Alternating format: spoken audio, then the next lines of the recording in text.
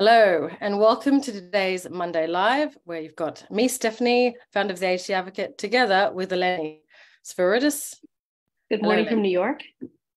Yes, so today we're going to be talking about ADHD in kids and teens and the importance of helping them at the earliest age possible, really, in terms of helping them understand their ADHD and themselves, why it's so important.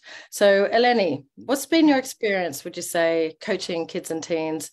How do they benefit, would you say, from that? Tremendously. And I would say that the most beneficial thing we can do for our kids and for ourselves really is to seek a diagnosis as early as you might suspect your child needs some additional support. So getting an accurate diagnosis from a medical professional with expertise in ADHD is absolutely the first step, because we also know that a lot of conditions can coexist with ADHD, whether it's autism, dyslexia, other conditions that it's really important to understand. So I feel like once you've got that piece being managed, the importance then kind of shifts to us, the parents, especially for our younger kids. And that's where we offer our parent education course, which in 4 modules, we can really give you a good deal of insight as to what it is that you're seeing and how you can support your child. As they get older, coaching can absolutely be an invaluable part of your child's support, but it can't replace the sort of the routines and the mindset that you can establish when you do get that early intervention.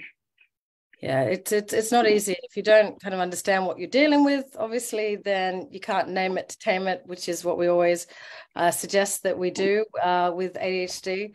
And it's not easy. Usually a parent, if you've got a kid with ADHD, you will probably have it. You may not know it, but you'll find things a lot more difficult to stay on, keep on track with things, to follow through on consequences, all that type of thing, which makes it even more difficult, I would say, for a child with ADHD in particular that needs that kind of consistency, certainty, knowing that it can stay out of its own way. It's really important, and that's not easy to do on your own, which is where the parent education course is very helpful for equipping you with the knowledge and the tools that you'll need to help your child. And especially at home, certainly in the UK, the implementation of an EHCP, and here in the United States, an IEP are going to help provide that structure in school. But oftentimes when the kids come home, the train can go off the rails. And that is really where we as parents need to understand what works and what can work for ourselves, our child, and also our families, because certainly the support that our kids need kind of reverberates. So we want to make sure that we are setting them up to be successful at home as well. Yeah, and remembering that all behavior is a form of communication.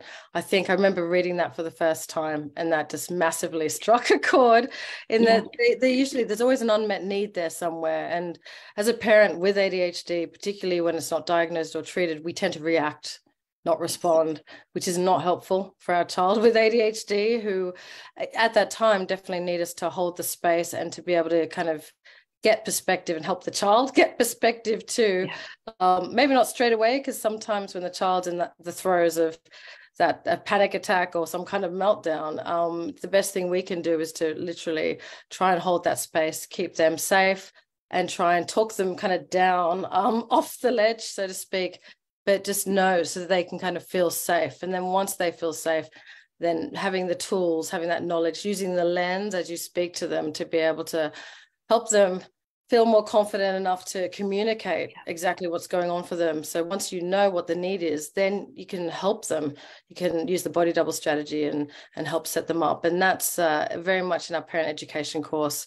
We talk all about that, don't we, Eleni? And we do. And also you raised a very important distinction, reacting versus responding. Mm-hmm. So in that moment when any parent's instinct is to react one way, just pausing and sort of giving ourselves a moment to kind of think about the situation and what is ultimately going to serve our kids the best, which is usually different from how we respond.